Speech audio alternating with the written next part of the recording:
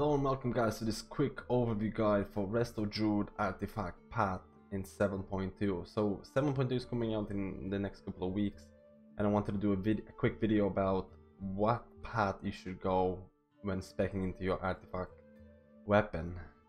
So this is quite important because if you kind of mess up, you're gonna lose a lot of time, and I'm just gonna go through two paths that are possible in 7.2.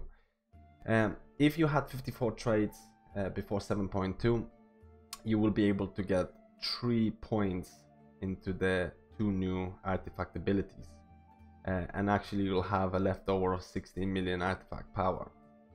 So my recommended spec is to actually basically just try and get the new golden trade deep rooted first, which basically when your rejuvenation will go to wild growth, heals a target below 35% health, its duration is refreshed.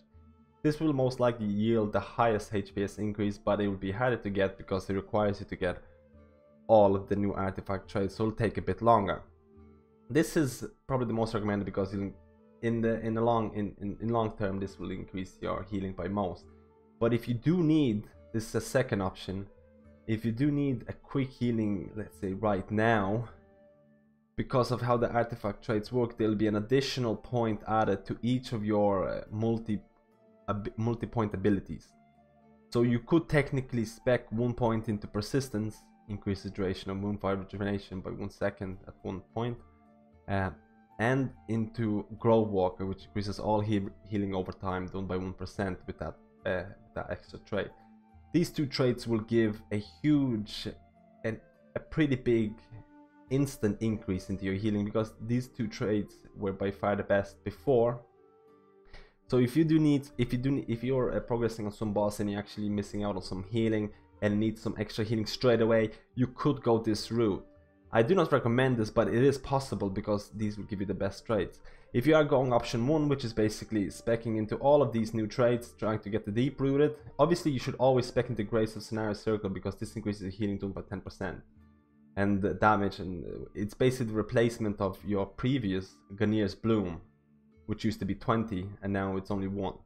So you always spec into Grace of Scenario Ward no matter what. But the Scenario 1 is basically getting all the new traits, and then once you get the new traits, go straight for Persistence first and then Grove Walker second. And then you could probably go for Essence of Nordrassil, which basically increases healing done by Effervescence by 15%.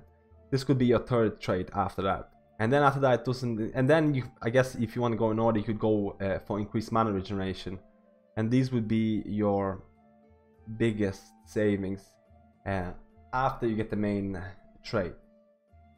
So hopefully this was just a little discussion video about what traits you can go. Leave a comment below if you tell me which way you're going to go. Don't forget that you before 7.2 you should try and get at least 25,000 garrison resources or the whole resources, just to get the new